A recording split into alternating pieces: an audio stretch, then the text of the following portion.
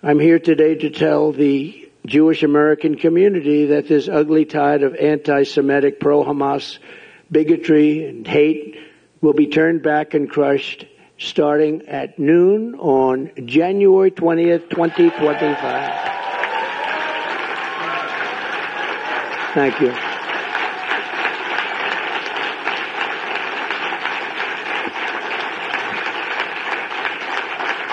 Thank you. It will be a bright new day for the Jewish community in America. No longer will you have to walk the streets in fear. You're walking the streets in fear. Can you believe it?